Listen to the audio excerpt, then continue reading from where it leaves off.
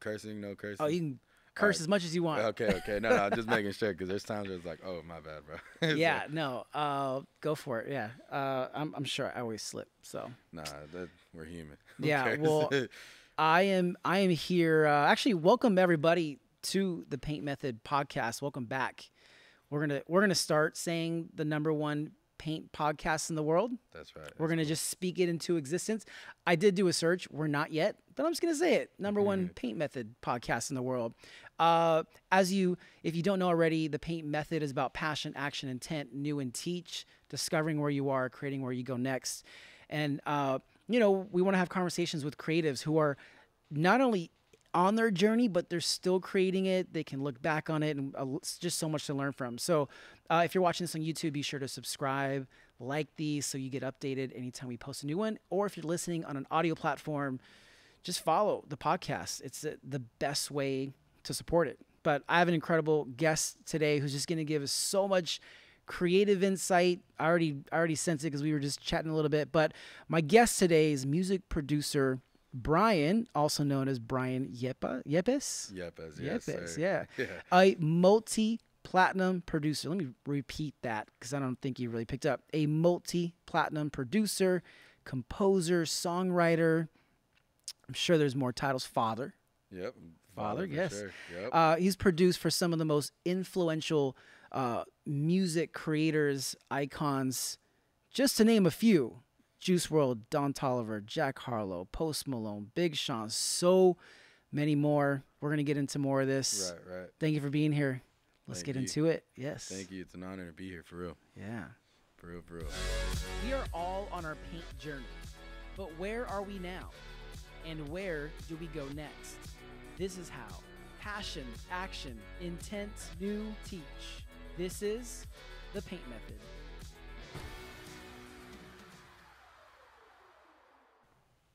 Yeah, cool. We can always adjust as we go, but man, welcome. Thank you, man. Thank you for being here. I saw your story a couple of nights ago. You were at the Travis Scott concert. Yeah. I'm really close friends with Chase B. Yeah, I've been working with him a lot since when was the last time Astro was in Sacramento?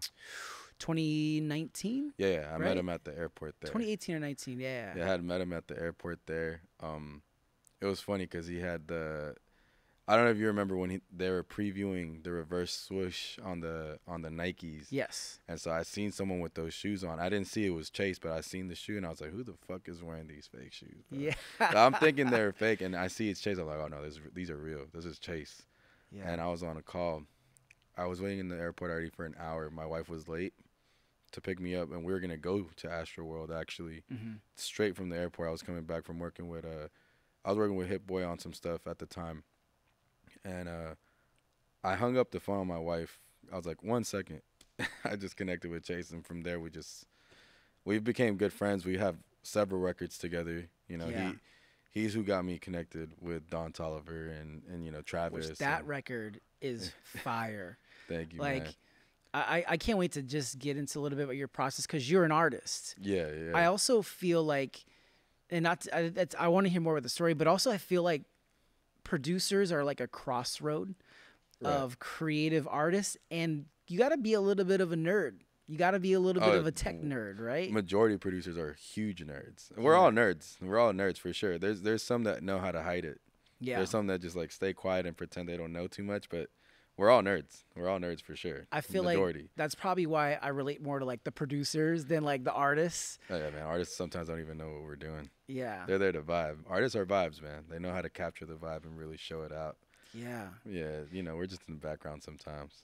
But did you ever, when you started your career, did you ever have that in the back of your mind, like, I'm going to be an artist? Did you ever start that on your journey?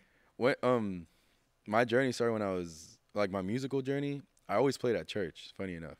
I was 12 years old when I picked up a guitar. I picked up a guitar because my mom at the time was married, and my stepbrother would bring all these girls to the house.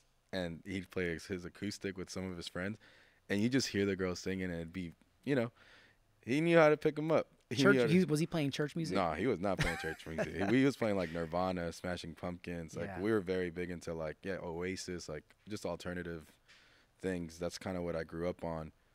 So I was like, yo, teach me some songs. He taught me some things, and then we would go to church. So the church youth pastor was like, hey, for every worship song, I'll teach you a Metallica riff. I was like, that's actually a fair trade. That's a deal. That's a fair trade. I like that deal. So, yeah. But it started there. But then what happened when I went to high school, I started a hardcore band, like a really underground music. So I always wanted to be at the time in a band and tour around. Yeah. But when we recorded our first thing, that's where I fell in love with producing. But my mentality in music was always like, I want to be in a band, or I want to be in something like, you know, as kind of like as an artist. But when I was producing my first, when I went to college for like audio engineering, because none of my friends wanted to teach me how to like really produce. Do you think they were like holding back, like they didn't want you to know, or they just didn't know? No, I think they just didn't have the patience. Yeah. You know, there's some people who just don't know how to teach. Yeah. I could see where they can't teach respectfully. Yeah. No, I'm learning how to be a better teacher, because I feel like sometimes I get so frustrated. I'm like, just figure it out. No, for me, it's like just be in the room and catch whatever you could catch. Yeah. That's how I am. Like, Yeah. and that's how I learned too. Like, if you just let me in the room, I'll figure it out. Yeah. Potentially, and I'll make it my own. So they let you just. They'll let me be in the room, room. but the producing and recording thing was way too much for me to really understand. Just see someone like on the computer. Yeah. So I had to actually like, I gotta actually probably go to school and like understand the process and what's my workstation, what's my DAW, like what do I use. But yeah, no, when I started producing, I had the idea of actually recording artists, not making the music. But I took an internship at some spot in Fremont, because I went to school out here in Sacramento because I got married, and from the moment I got married, I actually was going to school in LA. Okay. And I transferred it to some school here, some random school. Yeah. But I took this internship at this like studio that was producing really good pop punk bands, like really successful. And I learned that I hated it. Producing?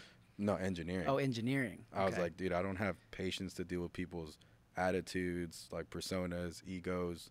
Is engineering like a gateway to producing, where people may easily get introduced to world? There's amazing engineers. I think engineers is one of the biggest keys, even for producers. Like I'm so thankful I know it, but at the time, I was dealing with bands, not rappers or people, right? So like, you're dealing with like 5-6 people, and then a couple more engineers, and it's bands get paid very different than rappers, and unless you're a huge band. How so? You mean just because the culture doesn't stream music as much? Or? Well, this was more an underground culture. Ah, it wasn't like so at the time I'm seeing this and I'm seeing all this hard work, and I'm like, I have a family, so I was like, this is not making sense as much as I thought it made sense. Are these like screamo bands? Kind of, yeah. Yeah. It's in that pocket of world, and like the Under Oath type of bands. Under Oath is big though, but yeah, they're big. It's like the people who look up to Under Oath in a way. But I was like, damn, I don't know if this is making sense. I'm not liking the energy as much as I thought I would,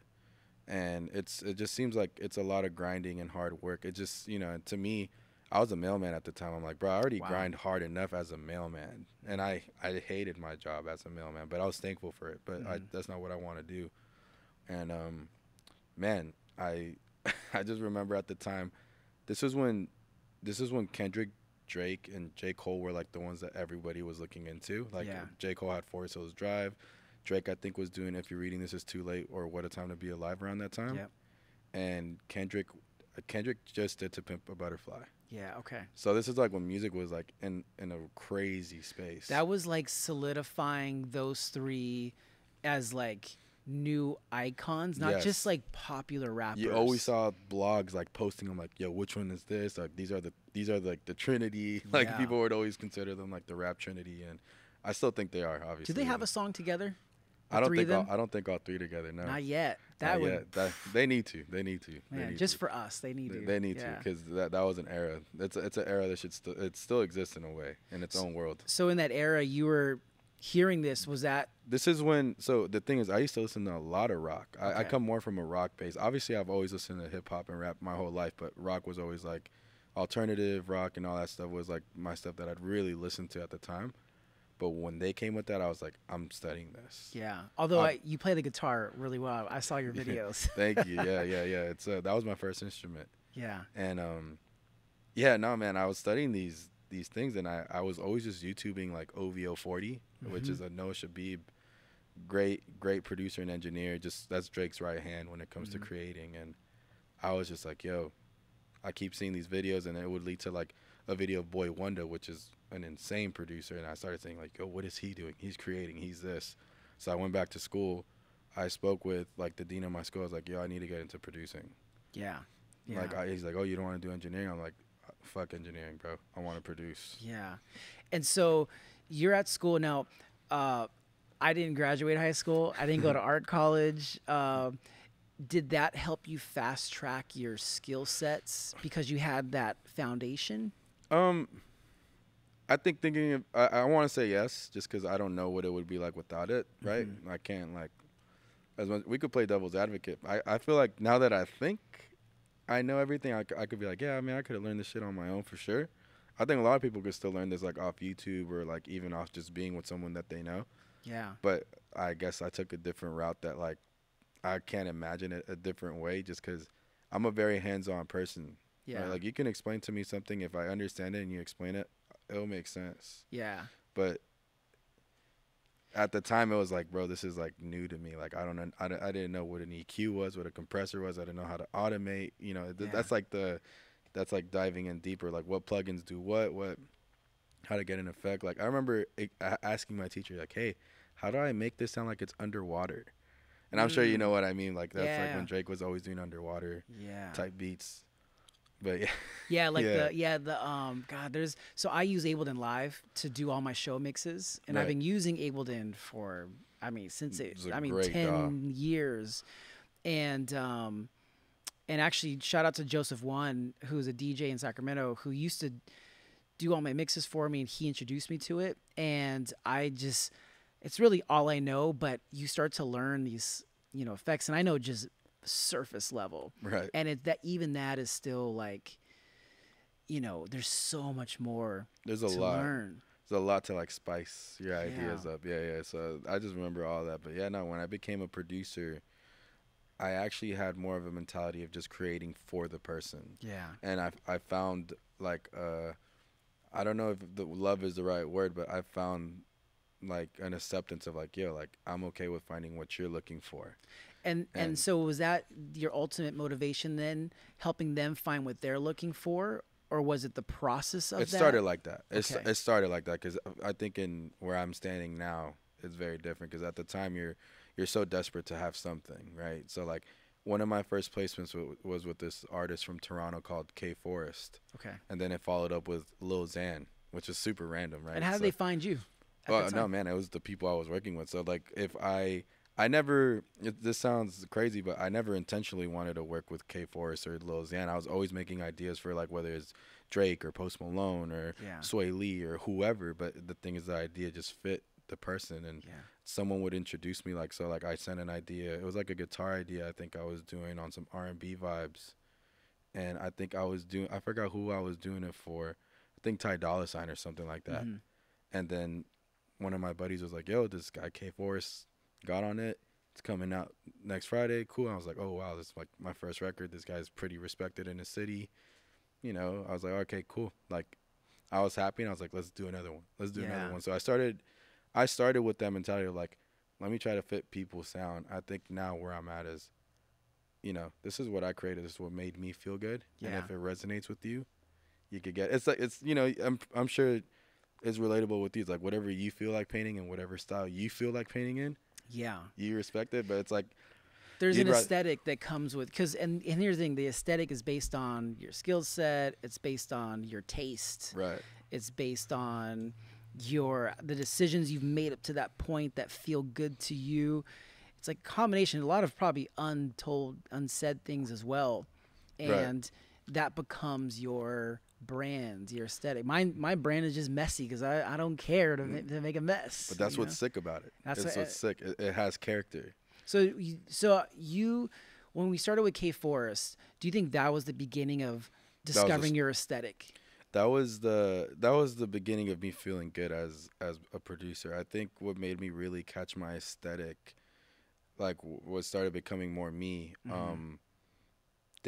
Because a lot of the projects was like a lot of things I would do is like, oh man, like for example, even my record with Juice WRLD, that idea was for Travis. Wow. I was obsessed with this song called Maria I'm Drunk by Travis, and It's funny. There's people in the comments on YouTube and even on Genius that are like, "This sounds like Maria on Drunk version 2," and it's like, yeah, that's actually what I was trying to do. Yeah, nailed it. So, yeah, exactly. It's like I'm glad someone caught it, but Yeah. you know, at the time I was doing a lot of type stuff, like trying to mimic things that I like, and I don't think there's nothing wrong with that in art, because that's sometimes you find yourself. There's people that are amazing at that. Yeah. But where I found it was when I did this song called Ring Ring. Ring Ring was ready in 2019. I started producing in end of 2016, like November 2016. Okay. But Ring Ring, I really did Ring Ring. That guitar joint was supposed to be for Post Malone intentionally. So when I saw Travis and Don Toliver and Quavo and Ty got all on it together, I was like, oh man, this is where I was like, I really did Ring Ring on some like, yo, like let me tune back to my roots. Like I was listening to a bunch of Smashing Pumpkins that day. I was actually playing Smashing Pumpkins, and I was like, I got lost in one chord that was not in that song at all.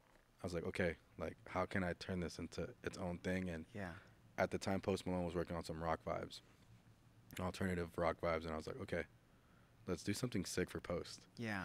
And when I sent it, I accidentally sent that to Chase B. And so Chase B texted me like 2-3 months later, was like, it was on New Year's Day. Actually on New Year's Day. That's why it's called Ring Ring. Okay. It was 2019 New Year's Day. Him and Don were like, yo, we got a crazy one. Yeah. And I was like, all right, sick. And it was just Don at first. And then we go to LA. I was supposed to link with Chase. Chase like had me waiting outside the studio for a while. What's a while? It was like 2 hours. Okay, that's a while. That's a while. But you know, I was Worth the like, wait though, I'm sure. So I was waiting. He actually was like, yo, you got something else to do? Like, I'm gonna hit you when I'm free. And he's like, Quavo's still here, and you know how sometimes when it comes to specific artists, like if you're not just there from the rip. And you know this now. Yeah. You know now, being on the inside, what it was like then, you know, looking at it from the outside. Yeah, so he hit me the next day because we linked up the next day, and he's like, bro, he just plays it, and it's Quavo and Don. And then we were gonna release that end of 2020 or like sometime in 2020. Like we were gonna really release it early 2020, and then it was gonna go towards like the end of 2020. And the reason why we went towards the end of 2020, somewhere almost around March or summer, Chase gets a text from Travis and is like, I'm jumping on Ring Ring. And I have in mind, like, I've been chasing Travis, I think, since 2018. So I was like, oh, man, this is crazy. And I hear Travis's version. Chase is just texting me like, bro, this is going to go out of here. Yeah. The song gets leaked. And I'm like, oh, man. And then the whole, I feel like that kind of makes things cooler when they're leaked. I don't know if that's on purpose, like a marketing. The whole leak thing is a different story. It's scary because it is cool because when there's a successful leak, you're like, okay, it's going to come out. Because Juice WRLD leaks are like a thing. It's like a YouTube, Discord, like people are, they're into the leaks. And then if they produce one of the leaks, they're like, all right, we're going to put out, like I think, so I told you, I had the opportunity to do these visualizer music videos for Juice WRLD's team, Postmortem. One of them, I think, was Smile with the Weeknd. But I think the original Smile was a leak. And then the Weeknd hopped on it afterwards. Which is sick to see that they're still putting, his work to, to work somehow. I mean, it was still amazingly produced. It was a great song. But I remember, the stuff coming up about the song and just going online and people are like, oh, they finally made the leak a song. So for like a leak to become something, and I feel like it's the fan feeling like they knew something before everyone else. Right. No, it's there's that version, right? Like but then there's the version where there's people who really look for the leak, that they're the ones leaking at that point. Yeah. And there's two worlds. Like I think it's cool to see a leak and it's going successful and it's like, okay, cool, it's still gonna stay alive and knowing that. But when it leaked for me, I was like, oh man, like especially like the Cactus Jack people, like they move very particular. Like if there's a leak, probably an 80-20 chance that it's not coming out. Wow. So I'm thinking like, wow, this is done. Oh man, I was so sad. I was like, dude, this sucks. But dude, like 2 years later, it still came out. Yeah. Which I was like, oh, and then anytime I'd see Chase, I'm like, dude, is Ring Ring still a thing? And he'd be like, of course. So I was like, all right, sick. So, nah, I mean, that was a cool record. That's a record that taught me patience. But that's also a record that taught me like, yo, whatever you like, just do what you like. Like, don't. I think that's one of the records that stopped me from trying to please others. Like, you know, there's specific producers that'd be like, oh, I'm just gonna send you a bunch of Drake type vibes. Yeah. No, like if I'm in a Drake mood, I'm gonna think ideas like, what would I see Drake on that he's still not on yet? Yeah. Like, you gotta catch the new wave, right? Like, there's a lot of people that are great in the like, oh, like I'm gonna keep doing like he just released For All the Dogs. I'm gonna keep doing similar to what's popping right now. Like, I'm gonna do another first-person shooter. That's great, but it already exists, right? So we still need people to do things like it to keep the sound alive. But then there's the creatives that are in the back where it's like, what's the next wave? Well, the beauty of music and art and all these things is when you think you've heard it all, there's something that comes at like, it could even sound maybe similar. Obviously, there's a structure that is similar, but there's a lot of influences everywhere. But then you feel like this is new. This feels special because, say, first-person shooter with just one of them on it, just Drake or just J. Cole, may or may not have the same or bigger impact. We'll never know. But that art happens. They needed each other. They needed each other for sure. Yeah, like that art happens in a moment, and so I'm curious. You know, you got your first artist, like the K-Force, jumped on a song.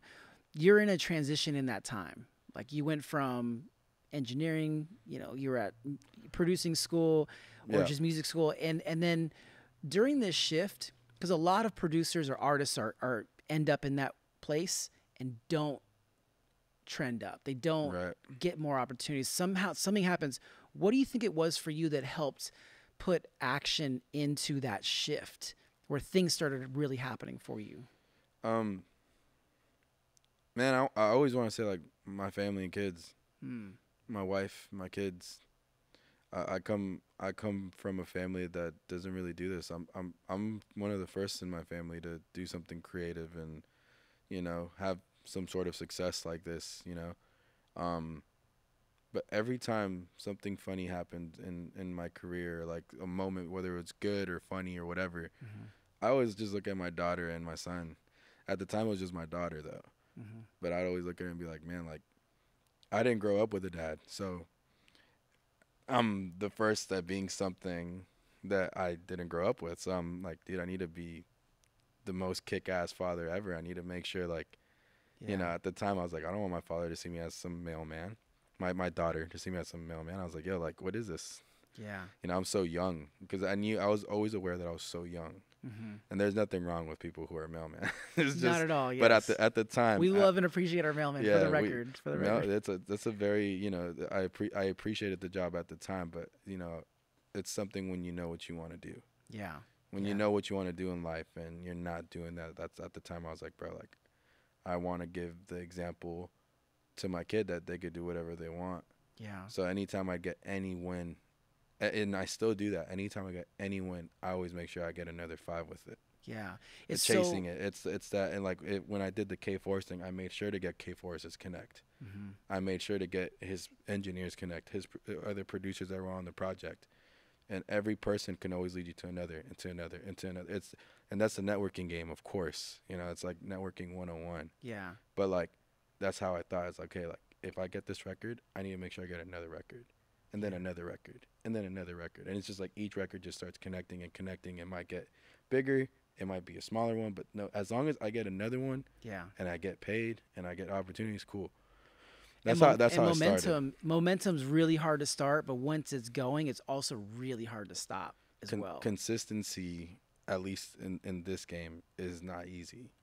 There will be producers who will land a record every 2 years, and it's like, it might be a big record, it might be a small one. You'll just be like, damn, like, oh, man, I almost forgot about you, right? And it's like, and that's like, when you think of it, it's like, damn, do I want someone talking about my brand like that? Hell no. I want to make sure you know I'm doing something, whether it's big or small. Oh, yeah, Bryan's every month, another record, every other month, doing something crazy, or, you know what I'm saying? And that's kind of, you know, everyone's comfortable in their own form. Everyone's journey is so different. Yeah. So someone will, like, you won't hear from someone, and then next thing you know, they do the next single. Yeah. And it's like, oh, cool, you're back, like, sick. And you being in Northern California, you know, it's not the most desirable for entertainment. Man, it's a challenge. How do you work with that? Because obviously I can relate to it, but I'm curious how you navigate living in Northern California while still being, having to be fresh and top of mind of these top artists. Man, it's a challenge. Every time I'm in a room, any room I'm in, it's the number one question is, oh, why aren't you in LA? And it's funny because I grew up in LA. I moved to LA when I was 14. Okay. I came from Miami. I was born in New York, but I didn't live in New York to remember New York. But I was really raised in Miami, and I moved to LA when I was 14. But it's funny because I know LA well. So whenever people think I'm from LA when I'm talking to them and whatever, but I'm not from LA. Like I live now in Sacramento, and anytime I say that, I'm like, oh yeah, I'm from Sacramento. Like, oh, that's so random. That's the first thing that is said. But I know the feeling. But I've made it a purpose to go to LA every month, if not every other. Obviously, like there's a lot of things that come with living out here. It's like, oh yeah, I have to go there often, make sure, I'm present. There's times that I don't go there often, but I love the effect that I have because when I'm there, people really pay attention. People are like, oh bro, he doesn't live here, so like we need to make sure we catch him. And the challenge is sometimes is when you live in LA, I have a bunch of friends that live there. They'll be like, bro, like I just got a call randomly at 3 a.m. to show up at the studio. Like if I got a 3 a.m. call, even if I were to drive, it would take 5 to 6 hours to get there. I'd probably already miss it, whatever is going on. But being a family man and having your family that inspires you so much, is that a risk of having that people having accessibility to you as well, and then risking that connection? Yeah, the thing with having a family, I mean, the family requires a lot of time. You balance, right? Like we love what we do. Absolutely. So I could get lost in my world creating and be like, oh shoot, like that's right. I got to go to the fam. I got to go eat dinner. I got to go spend time, play with the kids, talk with wifey, take wifey on a date. It's this balance of time. So I know if I was in LA, it's already a challenge living in Sacramento as it is. Yeah. In LA, it'd be madness, and it's I think that's also a part of me prioritizing family. You know what I'm saying? It's the priority. I think family's first always. The blessing of being removed from LA or a major city like that is focus. I mean, I was in here at 8:30 a.m. I'm in here between 8 or 9, and then I'm here until I have to go pick up my kids or until my fiance is like, what's up, homie? Like, dinner's ready.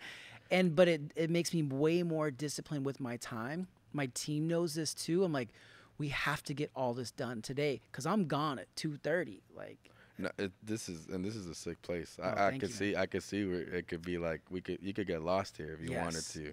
But it's lessons learned too. It's because I've experienced not having balance before, and honestly, not to say that things are balanced now, just more aware of what's more important and prioritizing family way more. It was always prioritized, but prioritizing way more than I did in the past. And that's something you learn. It's funny because that's the number one question I get asked is, how do you balance your time with your family? Because people see I have a family, of course, and I love to show out my family. So it's like, oh, I love that about you, by the way. I love that you share your family. Yeah, they're like, oh, how do you balance your time with that? I'm like, man, there's times that I actually fail sometimes. Like, but the thing is, I have my studio in my house.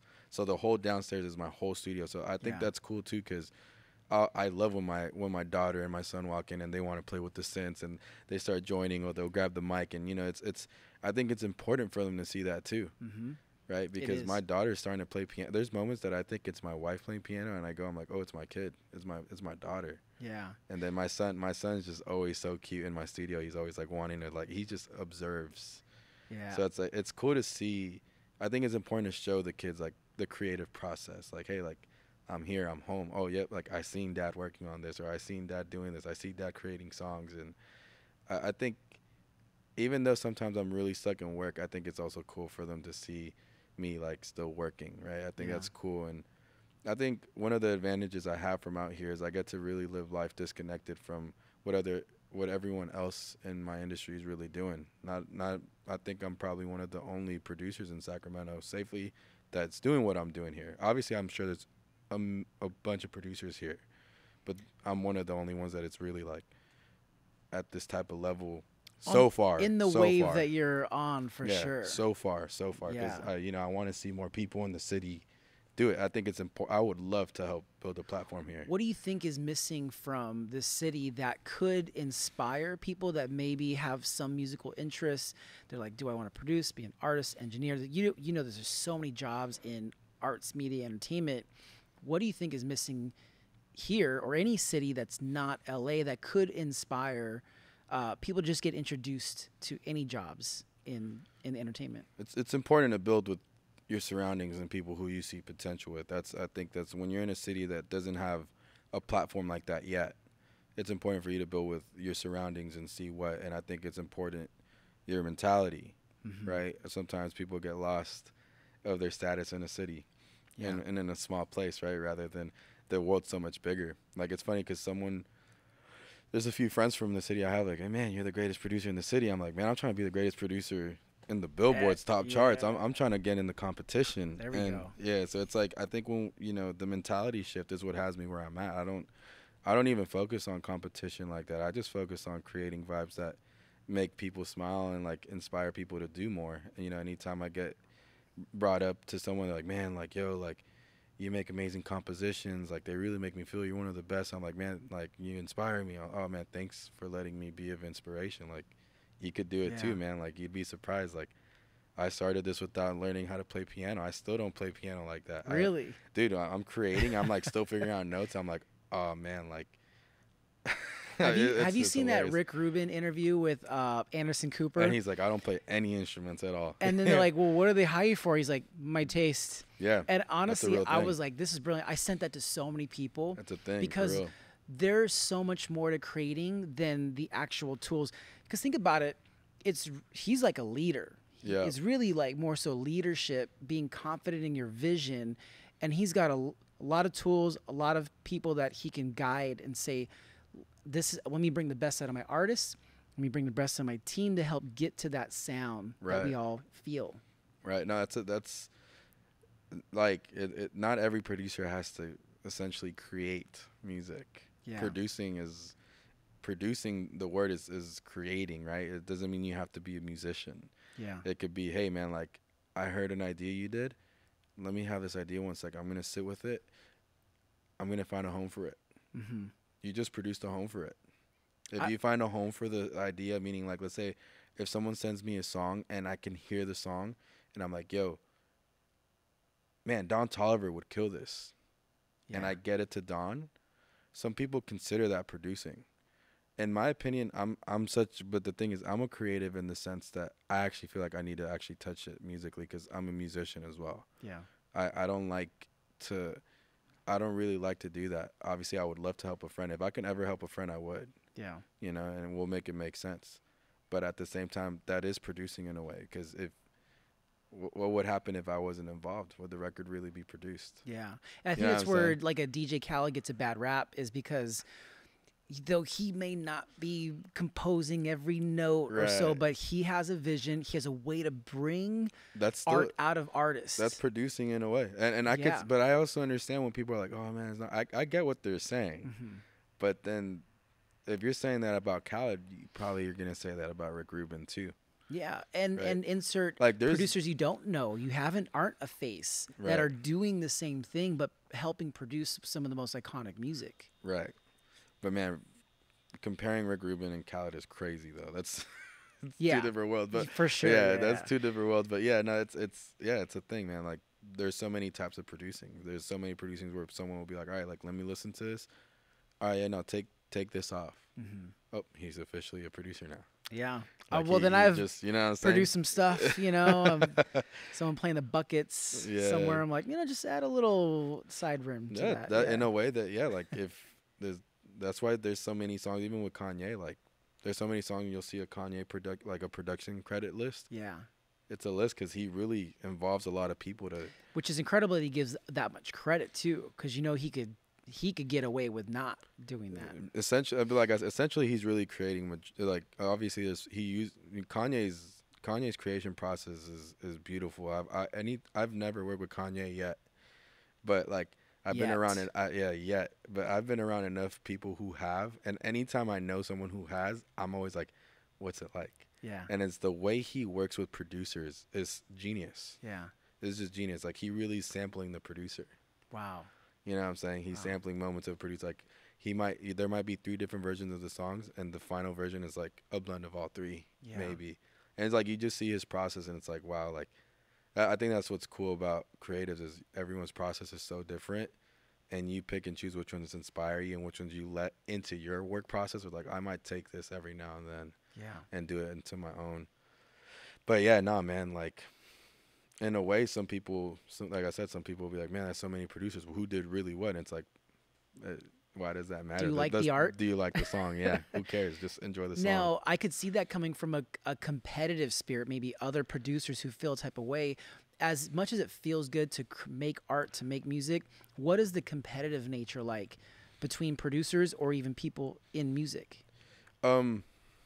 When I started producing, the era I started coming into, like, actually producing records for others, the competitiveness was always like the least amount of people on a song was more respected in a way. And it's funny because, you know, when you jump into a scene, sometimes the old mentality still kind of stays somewhere in your head. And I'm like, yo, for me, the way I was working is I'd make a composition and I'd send it to someone who's good at making drums. Mm-hmm. And, you know, it'd be now 2 people pitching the ideas their own ways. And I think in the competition form at the time when I was coming up, was the least amount of people was more respected. Mm-hmm. And sometimes if you had like 4 people on a song, if the song didn't sound like 4 people was on it, it'd always be like, I'd always get comments like, damn, 4 people on a song. And it's like, I could show you. And that's why I started showing what I'm doing. Because I'm like, listen, you could question whatever you want. I'm going to show you what I did. Yeah. Everything else.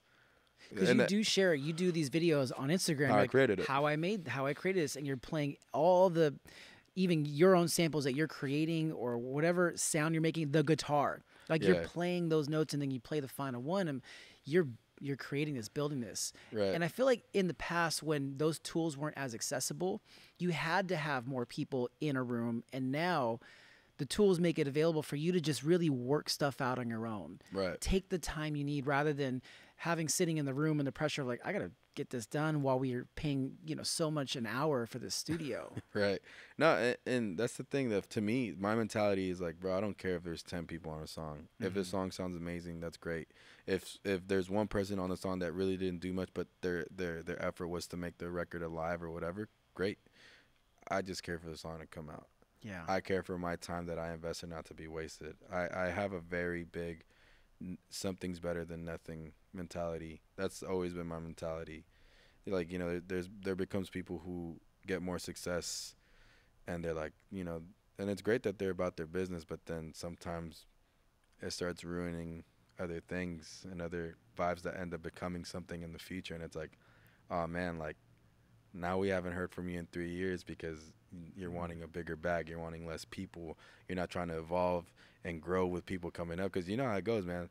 There's so many producers nowadays. Yeah. The producers that were up at the time when I started, man, now there's the new ones that I've probably started earlier than, way later than me, that are now up. Yeah. And that's the competitive nature of any business, you know, like. And it's even things you can't control either. Yeah, even as a performance painter, look, there's kids coming up now but when I started, you couldn't even find it on the internet. It was 2003. There wasn't even YouTube yet. There was one guy that I knew of, and then there was like a handful of others. And as I've grown, I see these younger artists coming up, and I'm like, I get to know them. I'll reach out, like, yo, I love what you're doing. Or if they reach out to me, I'm like, yo, stay in contact. There's nothing cooler. Because I always think of it like, man, I remember being a producer and reaching out to people. I remember when I would get a response, how much that shit would make my day. Yeah. Like, I would literally be on my mail truck, always trying to. I would have an iPad in my mail truck and literally be on a call with one of my bestest friends creating. And the moment he'd send something back through text, I'd email it through my phone. I'd be DMing people, and whenever I would get a response, like, it would really make my day. So, like, there's times that I actually will be like, okay, like, whose day am I gonna make? Like, who am I gonna let inside? And like, okay, let me hear some ideas, or let me scout, you know. And I think that's important, right? To be involved with who's coming up and pay attention, because sometimes people get stuck in the mentality like, nah, man, I am him, and it's like, great, yeah, you are, but you know, we don't. there's no such thing as the top really in this game. People are always like moving back and forth. Like it keeps going. It becomes a thing where it's like, all right, like, are we gonna keep playing this competition game, or are we just gonna be ourselves and actually start building and really create a legacy, right? Like, there's people who are like Kanye is an example. How many artists did Kanye bring that we really look up to? Travis is one of them. Yeah. I was just with him this whole time. The whole time I was watching the concert, I'm like, bro, genius. I mean, beyond music, think about the designers, just the creative world. Virgil was his intern, That's what I mean. It's things like that. Like Jerry Lorenzo, I believe, had something to do with his starts too. And it's just things like that. Don C, like so many names that now have influenced fashion, you know, culture in so many different ways. And you think of things like that, and it's like, man, like, that's an example. You could be that at any level. You could reach out to a producer that you're like, oh, I see the potential. Let me just create an open line. I might open a door for that producer that he might just skyrocket on a level that I couldn't see, and that, you know, now you're part of his story. Now you don't know what that producer could bring to you. There's so many things that you could put into so many perspectives, right? Yeah. So, and that's the thing. Sometimes when people will be like, oh, but you didn't tie business with him, and now he's up, and what are you winning? It's like, bro, it does not matter. Yeah. You know, I'll share this funny. I was going to mention to you earlier when we were chatting, but this full circle story, I reached out to an artist that I look up to. His name's Justin Bua. Early on, he popularized like an urban jazz hip hop art, but in a fine art style. Sick. So when I was painting, growing up, I was into hip hop, breakdancing, graffiti, you name it. That was what I was into. So I saw him as a source of inspiration. I started creating something similar. I just sent him an email. He emails me back. And then a few months later, he's like, hey, I'm doing creative direction for an EA Sports NFL Street. I want to hire you.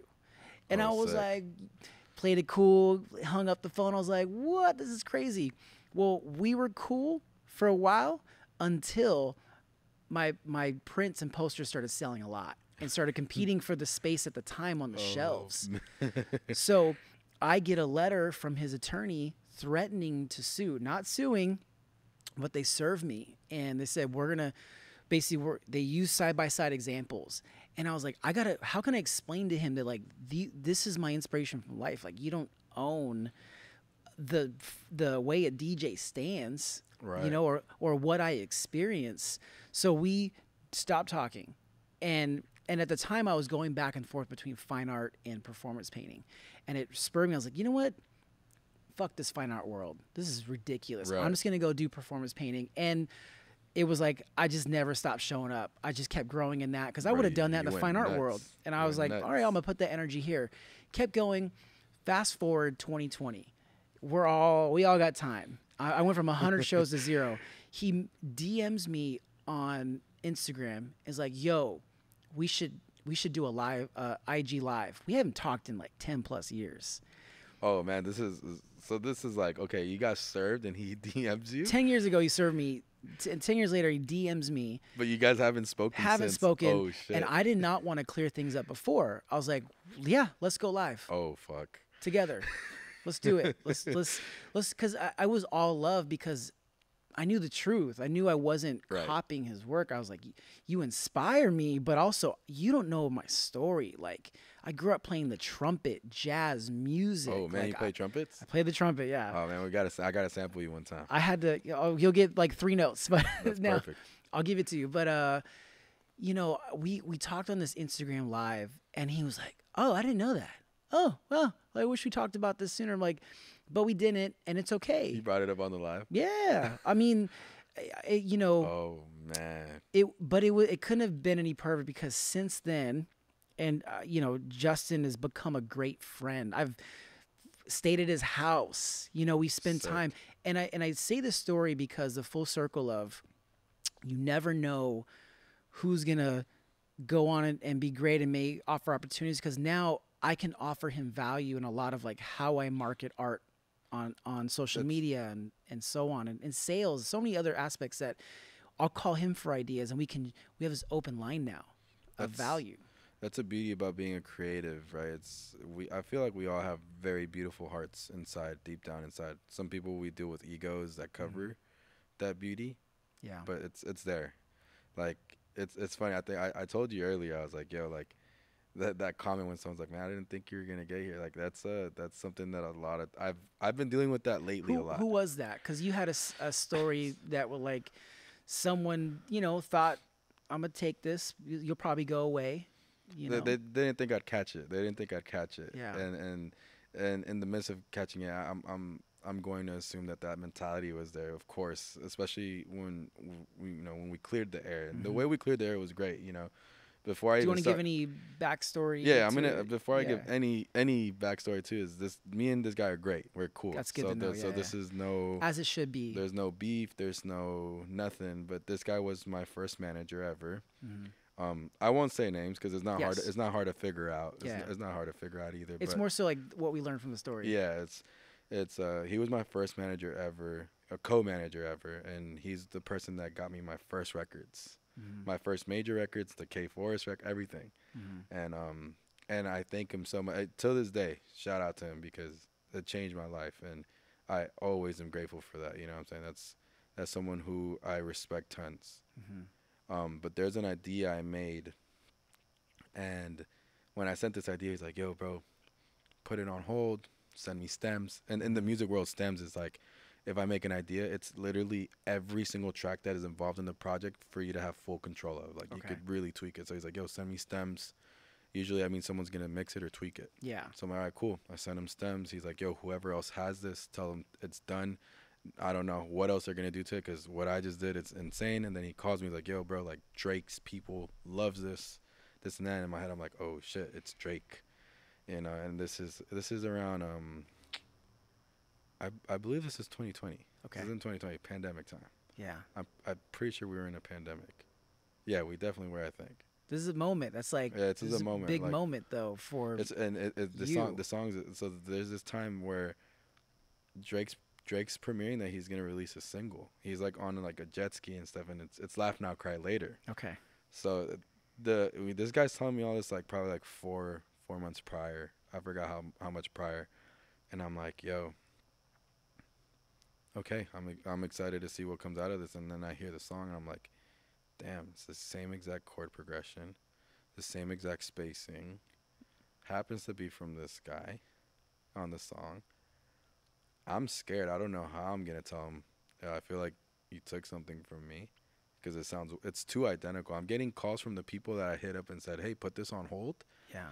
One of them calls me drunk. One of my homies, he's like, you realize you just got a Drake single out? I'm like, no, I don't know what you're talking about. Yeah. He starts FaceTiming me and this guy at the same time. The guy who allegedly yes, bro. Yeah. Because we're all friends, and I'm like, I call him like, bro, please stop.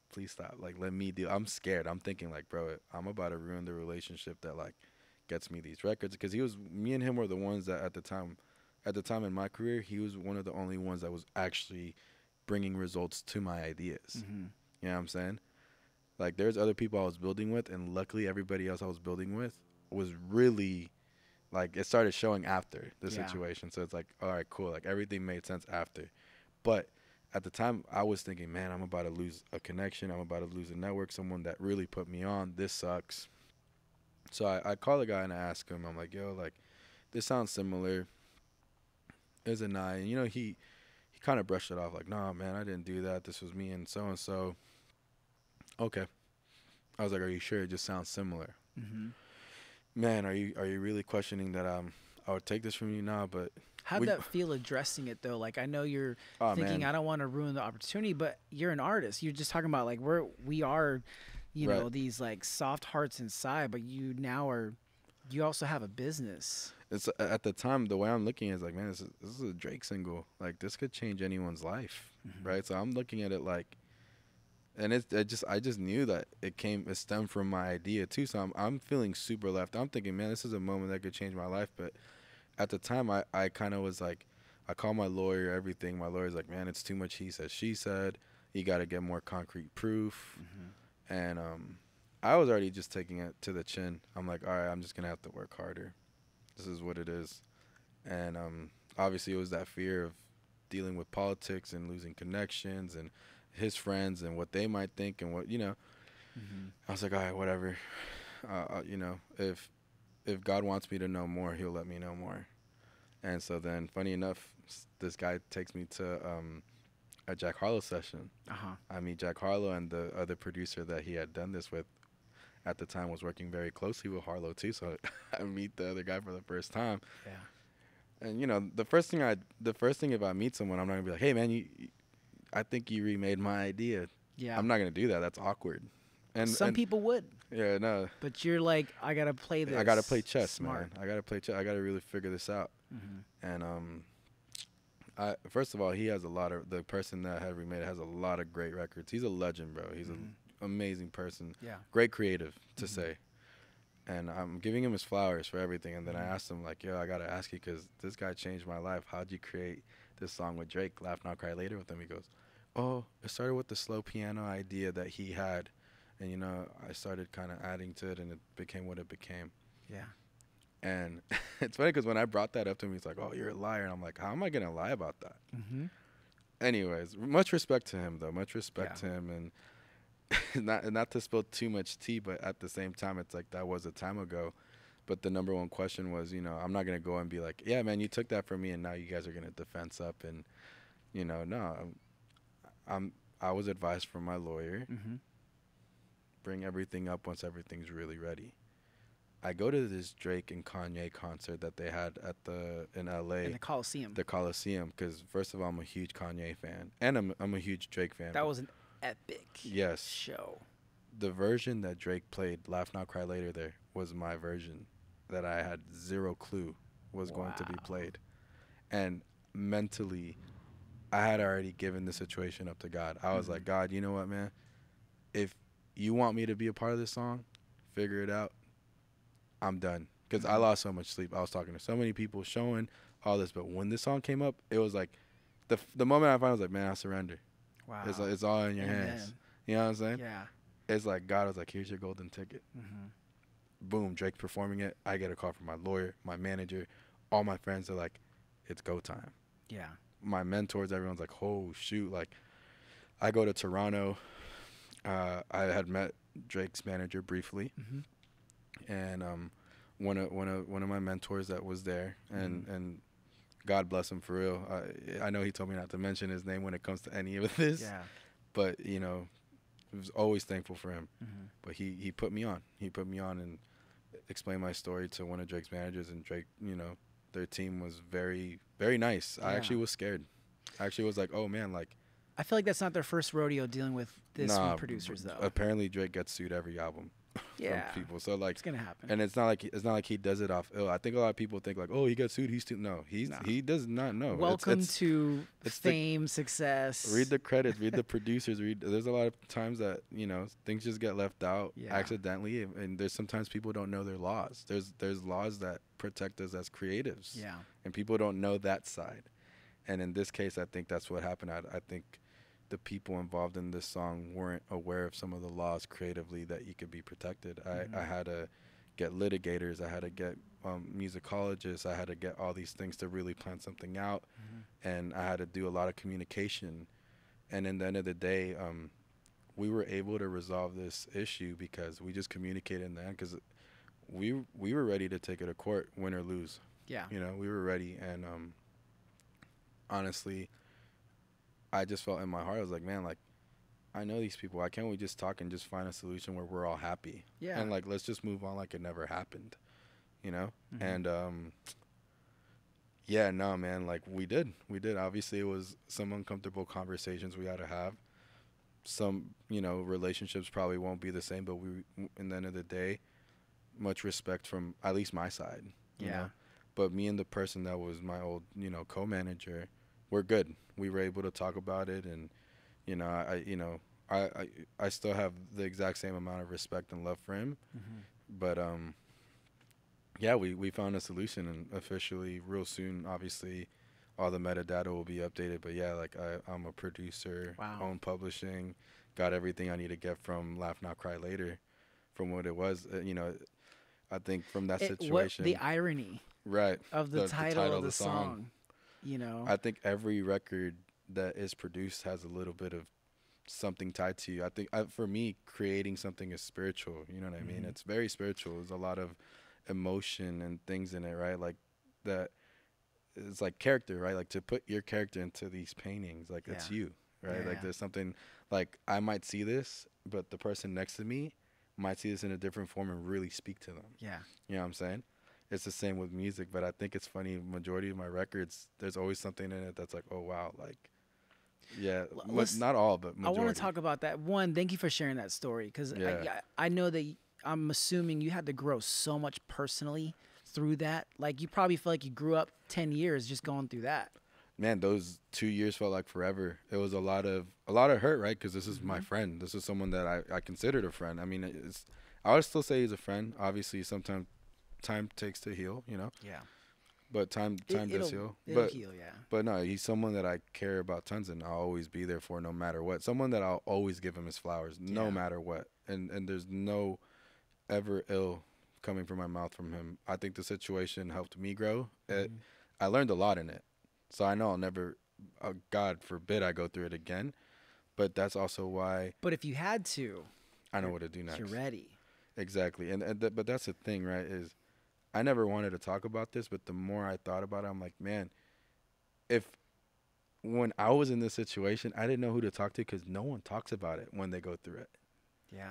One of the people in that case, because the thing is that song has 4 producers. There's 2 producers that have nothing to do with this at all. 2 producers that I just met, you know, so I just started working with. And I feel like I should excuse the producers that don't know, because it's not the people who are in Drake's actual team. Like you know, have you ever? I'm just gonna say one of the names that he has nothing to do with this, just because I have to clear out for respect. Cardo got wings, legend. Okay, yeah.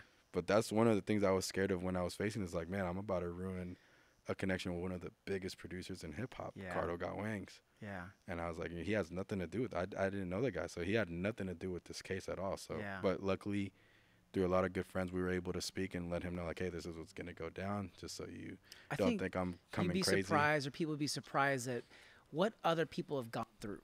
So, you know, I went through some stuff recently, and the people that reached out to me, I would have never guessed that they had been through anything similar. They just reached out before I even cleared the air. It was just like, hey, I went through something similar. I'm here for you. And I think that it is important to talk about those experiences you've gone through. Because when I was going through, I was like, man, who else has gotten their ideas stolen from and dealt with these litigators? And man, like, dealing with litigation in music is not cheap. No, it's not cheap. Getting lawyers and stuff, like, and I have my own attorney, but my attorney's like, oh, I don't deal with this. You need a litigation lawyer. And I'm like, what?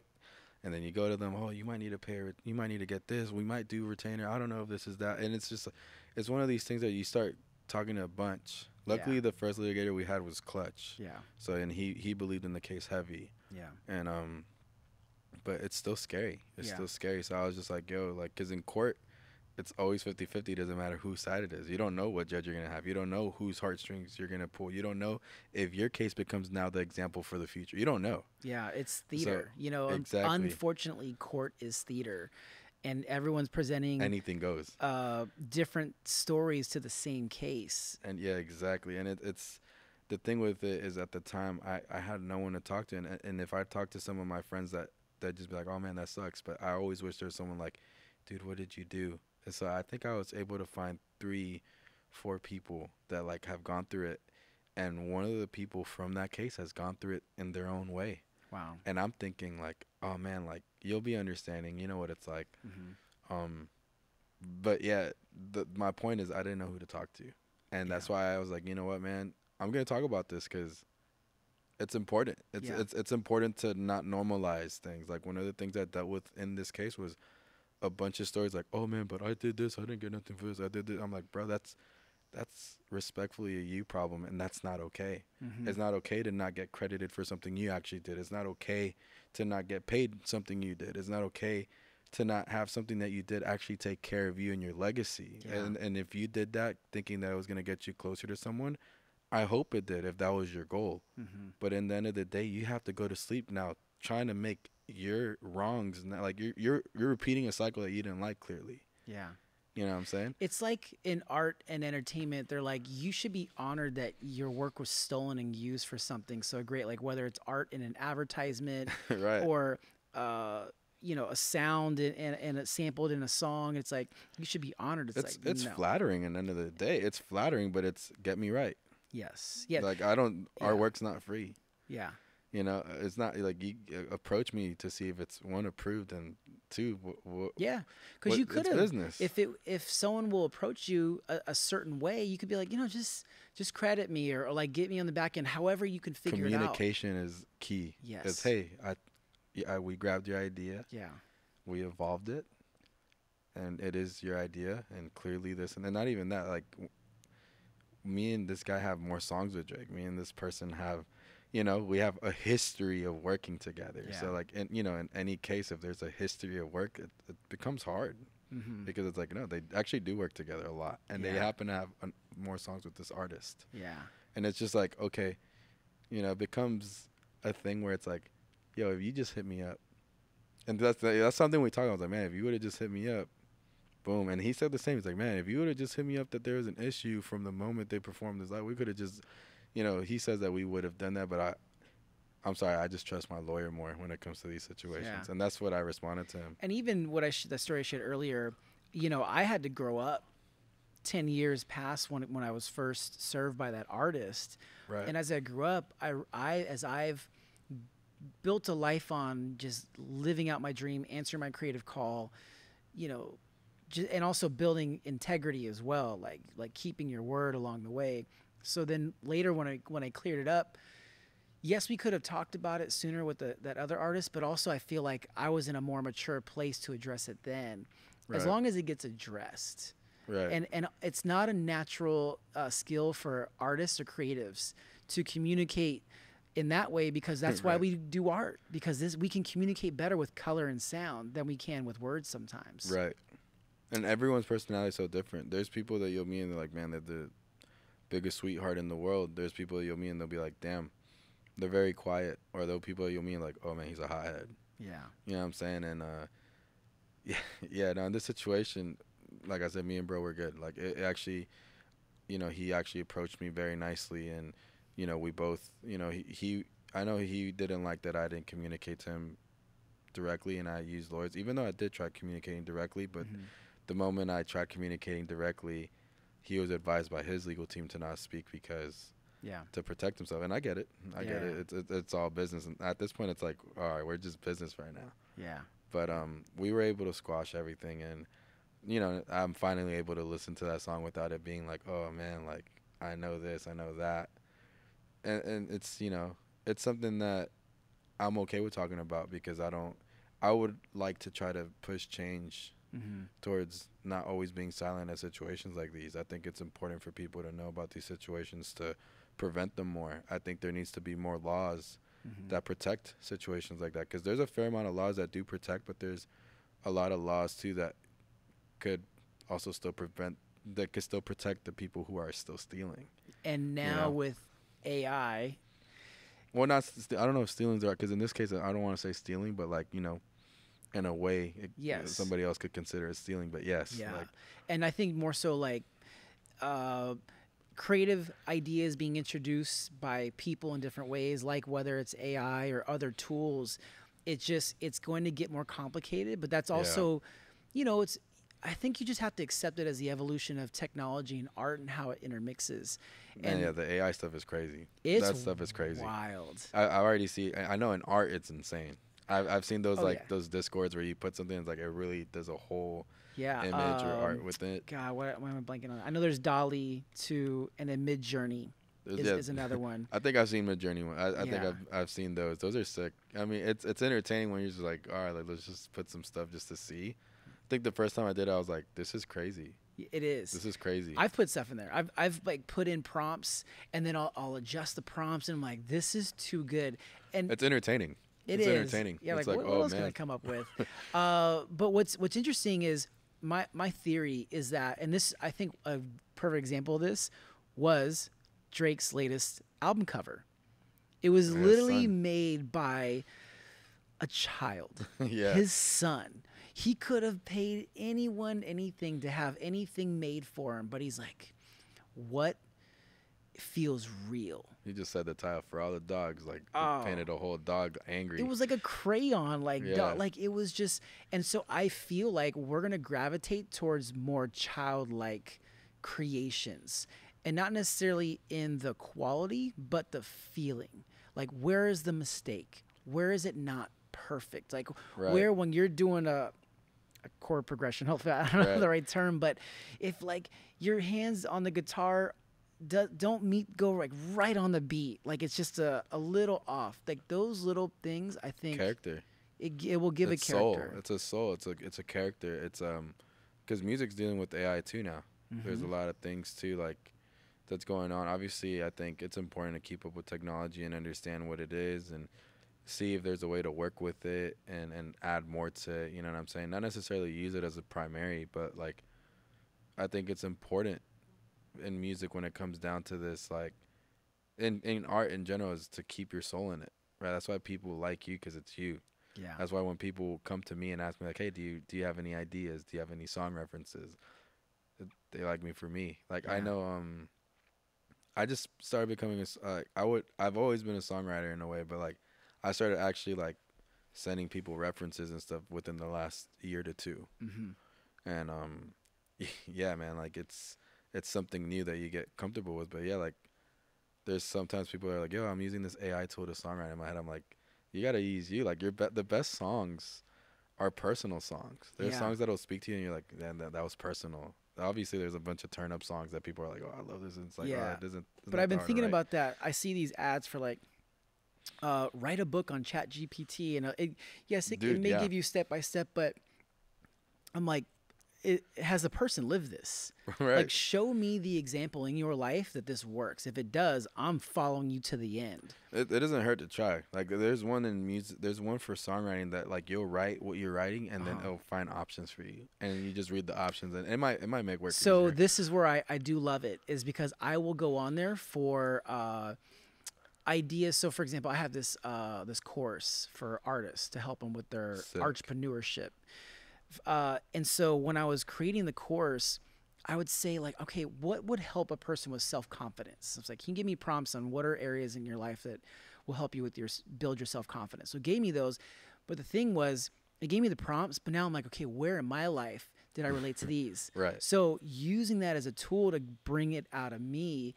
And then I just said, oh, that's cool. You teach that though in your courses, because confidence is huge. Yes. And that's one thing. Like, I actually was just talking about this to my manager. I don't know if you ever heard of Benny X, amazing producer. Yeah. He's a good friend. Was he Search and Rescue? Yeah, he did Search and Rescue. Okay. He did he's a part of what's that song on Travis with Drake? Meltdown? He did Meltdown. He's been doing a lot of things for Drake, Travis. He's one of the main producers for Yeet. Just a legend. Yeah. Good friend. He's a father as well, so me and him get along a lot on some like parenthood shit. Yeah. But I believe, one, he's super talented. That's why he's where he's at. But his personality and his character and confidence, right? Because confidence is important, but showing that you have a personality in this game is important. A lot of times people are very dry and bland or quiet. I fall more in the quiet space. Like, I think once you get to know me, it's like, oh no, he's pretty cool. Yeah. But you were very chill. Yeah, very chill. I'm very chill. That's something that people sometimes have different shows. But with Benny, from the rip, when you meet him, it's like, oh man, his personality is great. It's like, and that's what carries him far too. Because it's not only are you a fan of what he creates, you're a fan of him. And showing that sometimes as we're all brands, right? It's important, and it's important. I think that comes off living life, man. I think there was a video you recently talked about in that where it's like, it's important to go live life. Yeah. And I always tell every producer that I talk to, I'm like, man, dude, like, it's not about being stuck in the studio 24/7 and praising these like 3 a.m., 4 a.m. nights of making ideas. It's about going outside, man. Go take your wife on a date. Go take your girl on a date. Go try to find a girl. Go try to find whoever you need to find. And then what does that feel like? Like, how do you use your art form, mine painting, yours music producing or writing, And how do you translate that? How do Right. you, because the greatest music we all know are about real life emotions translated into sound, texture, or Right. words. Right. And Right. that moves the world. It's it's important to live life to translate that to music, right? Because you Yeah. could tell when something in music was made with an intention, with an emotion, with a Mm-hmm. feeling, right? Rather than someone like, I'm just making this for this. Like I said earlier, like there's people who just make stuff to sound like this. Yeah. Nah, you could tell when someone's like, man, I just went on an amazing date with my wife, saw a movie that inspired the shit out of me. Yeah. I'm going to the studio. Yeah. And you hear and you're like, wow, this is crazy. This is Do a you ever movie. read No, I don't read enough. or listen to audio? I do read, but like I don't read enough. So there's a book called Big Magic, and I only read like half of it, so don't feel bad. But I gave this book to my now fiance as a gift on our first date. Nice. And the book is about answering the creative call. It's like, and how the universe or God, whatever you believe in, rewards you time and time again. So the more you answer it, the more you're given. There's a famous blanking on her name right now. She's a poet, but she talks about, the more creativity you use, the more is given to you. And so as you create, as you answer your call over time, how do you remove the space between idea, inspiration, and creation? Not even the final product, but getting to your tools. Right. How do you make that space smaller and just really get out something that's like real raw from your moment of inspiration? It depends, right? In music, sometimes I already have an idea in my head where it's like, if something inspired me, I'll have to voice note something. Like, this is what I hear. And like, then the goal is like, how do I bring this emotion? Whether it's like, okay, I'm going to add a really deep bass that's going to hit your soul, or, oh man, I'm going to get some strings because, it would make you feel, or I'm going to put my guitar. It just depends what I'm chasing, right? Yeah. But like lately I've been, I feel like music's powerful. Music could make you want to continue living life as much as it could also make you question it, which is crazy. It's a power form, right? But that's art, right? It's art, yeah. That's exactly real art that makes you feel for real. or question or answer like, this speaks for me, Like, or I'm gonna live life, or let's push living life though, because life is beautiful. So like, it's I've always been like, my goal lately in making my compositions is, like, I want you to hear that. I want to make compositions that when you hear it, it's like, oh wow, like I'm floating, or like, oh wow, like I want to go and like, I want to call my wife, or I want to, like, I want to make ideas that like when my wife wakes up late, like, because I like to work late night. There's something about late night that, like, everyone's asleep, my mind's at peace.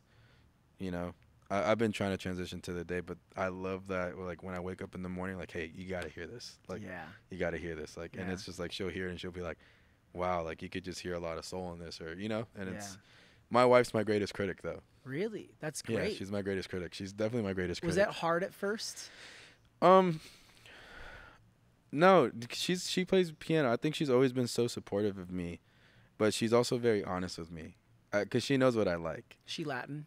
No, she it's hard to explain what she is. She's Polish and Belarusian and all these things. She's like, I'm with a Puerto Rican, so I'm like, I get nothing but honesty. Nice. No, dude, that's real. That's real. No, she's one of those type too. Yeah. She's super honest. Like, she's not scared to say she don't like something. Yeah. And I'm Colombian, so it's like, it's funny, right? So it's like, I'm Latin. Yeah. So it's like, Latin. yeah, I get, like, we're two very honest people with That's each other. awesome. But no, like, just always like hearing her input and like what she thinks. It's like, all right, like, how can I? Sometimes I'll make ideas. I'm like, how can I wow my wife? I want to wow you. Wow. Like, I just want to wow you. Like, yo, what a sick. cool challenge to give yourself Yeah. as an artist, because you know that the challenge that she gives you has probably helped you like grow and work an idea out better. Right. And so now that becomes the filter, it's like, I got to make sure I at least want to wow meet her. or exceed that. Like, I and she, don't get it twisted, I've definitely wowed her, and I know she's so proud, but like, I'm chasing like that whole shit, like, yo, you really just wowed your wife. Like, I'm chasing that, like, oh man, because the thing, my wife believes in me so much, man. So it's like, That's she's beautiful. not surprised that I have all the plaques that I have, and that I've worked with the people I've had, and still continuing doing things like I think I mentioned it earlier, like, I am actually doing like some artist projects, and I've been working on some artist stuff with some great people. Like I've been working with Labyrinth, Oh, which I is love genius. Labyrinth. And shout out Labyrinth for real. He's one of my Bro, I mentors just that got really helps chills me. thinking about his sound and texture. The way he creates has inspired me tons. Wow. Even on, and I started. He's one of the first people I actually heard, like my artist, like my actual artist stuff, not producing for other people, nothing like actual artist stuff. And man, he's helped me tons. And shout out to him for even letting me like show him, because man, he's a busy man, but like no, he's become a really good friend, a really great mentor. Wow. Someone that I'm currently working with as well. And nah, man, like there's times that like I started doing this artist stuff and I'm like, yo, listen to this, and it's just I'm just chasing these moments from wifey, which is hilarious. But as an artist, obviously as an artist, it's important to have that mentality, like whatever you like. And here's the balance. Cool. Like you answer the creative call to just get the idea out, Mm-hmm. and then now when you're like, I want to get this in front of people, and I want people to resonate this. That's when you start seeking the approval of the right opinion that will challenge you and help you become better. People you trust. You trust. People you not, and that's hard, right? Because I haven't experienced that yet. I've only released things with like local artists from here that I'm like okay with. Any songs that you see me with, like p.k.a, which is an artist from here that's amazing. Yeah, He's very creative. Yeah, he's someone that I really rock with. He's someone that I believe in heavily. Shout out p.k.a for real. It's just songs that I'm like, yeah, let's do this together, and like let's just do this, like, you know, let's make it make sense, and things that I feel like were amazing. But for my actual artist stuff, like that's me singing or me actually orchestrating and putting together, I don't know what it's like to release yet, because I come from a producer world where I'm chasing what the other artist is okay with. I just sent an idea recently to one of my good friends, Amir Obey. He's an amazing artist and a writer as well. He's written for Drake and Party and all this stuff. But I sent him something. He's like, dude, you need to just release this. And I'm like, really? He's like, yeah. He's like, I know you're probably thinking about what other people think. He's like, dude, like, I know you feel something off this. You got to just drop that. Yeah. And it's about remembering the initial feeling when you created your piece, how it made you feel initially. Because like, for example, this painting, I'm looking at it, I'm like, bro, this is a sick painting, right? Thank I you. keep looking at this painting. It's amazing. Yeah, thank you. You've probably seen this already so many times that you're like, okay. You know what I'm saying? Like, for me, that's how I am with my work. Like, music, I'll hear the same song over and over to a point where I'm like, I've lost the feeling sometimes. It's hard to, like, the thing is that the way I create is I create so much. Right. Like, I'm, like, already thinking about the next three things. And as we were talking about this yesterday, he's like, because in the moment I was painting, I was like, okay, well, let's make it drip up. And he's like, how do you do that in the moment? I said, honestly, because it doesn't need to be perfect. That's why. Right. And part of that is my brand and my style, but also because I just need to answer the call. And then I also know I'm going to create next, so I don't need to get hung up on anything that doesn't feel perfect. Right. If it feels like I was getting the idea out, and then I can just move on. You know, so I would love to sit and bask in a lot of like stuff that I make, but I'm just like, on to the next. And that's the problem, right? And because you found who you are, you found. I think with artists, a lot of artists, you'd be surprised they don't know who they are, especially nowadays with music. Music's very easily accessible. Back then, like, I mean, I remember having to go buy CDs if you really wanted to hear something. You remember those days. Yeah, bro. Tapes. But CDs, you would value those $10 to $15, $20 that you would spend. You're like, I'm gonna actually have to listen to this and really find something I like. And if you didn't like it, the review was valid. Now it's like, I'm just gonna play and skim every song and just find the ones that really resonate with me through the first 30 seconds. If you could predict, do you think there would be another vessel for us to value music more, or do you think that we'll just not value it as much in the future as we used to? I really don't know. I think the streaming era is beautiful still. I think there's still a beauty in it that more people could create more and we could find new acts easier, and I think that's great. It'd be nice to see people value and do their CD stuff again. Like I know vinyl's kind of doing a little comeback where people are collecting vinyls, and that's sick. My daughter's 11 and she has vinyls. Yeah, she's like, hey, can you get me this one vinyl? I'm like, yeah, sure, okay. No, I mean, and funny enough, that pays us more. It's funny. Really? It's an actual unit, like for you know what I'm saying? Like rather than streaming, like you got to stream a song. I think 1 to 3,000 times for it to count as one unit, or I Wow. forgot which one it's like. There's like a math to I could Google and it'll make more sense. Yeah. But rather than you just buy a CD and it's like one What? unit. Yeah. You know what Yeah. I'm saying? It's like that. That changes everything. Obviously, that supports the creators and the creatives more, right? Like if you have a friend and they produce a song and you buy the individual song, it's like, oh man, shout out to you, thank you. But I Yeah. think Cole was just talking about this in an interview. Like the reason why that song they did win #1, a lot of people thought the Yeet one was gonna go #1 because that one was going crazy. I think it's. I just looked yesterday because I was looking at songs. I was like, I look at the chart sometimes when I do Right. my live streams. I'm like, who's popping, and that Yeet song was #1, but it was like, this was #1 also before. Because Cole fans and Drake fans buy, like the OG fans will Yeah. buy the actual song. Yeah. Oh, they'll buy the things, and that's what makes it. That's Yeah. what helps them is like because they come from the era where they I have to purchase this, I- and it's not like they're telling people to purchase it though. But Yeah. it's he was just talking about it's like I know our fans, like he's like at least my fans purchase my shit. I mean, you were at the Travis Scott concert. I feel like He's a genius. the marketing live genius. shows are going to become the most valued real life experiences, especially with Yes. AI, especially with virtual entertainment. There's nothing like feeling the heat from the pyro, or Yeah. jumping next to someone who's sweating and a little uncomfortable. Seeing the stage design, Yeah. seeing all the film and all the things that they put together on it, from even how they, what's the theme, how they dress, or what's this, like with Travis, right? That I observe in that world of Travis is, man, that's why Travis is who he is. Is you'll see a lot of people wear Cactus Jack merch or Travis Scott merch. Mhm. You're dying to wear his shoes. You're dying to get the shirt he's wearing. You're dying. He knows how to. It's like a mini Ye in a way. It's like, Yeah. so you want to wear what he's wearing in a way. Yeah. And obviously, it's not a mini. I don't want to call Travis a mini Ye because he's really his own thing. But like he comes from Kanye, which is funny because it's like Kanye is the same thing. Whatever Kanye was wearing or Mhm. whatever he's wearing, you want it.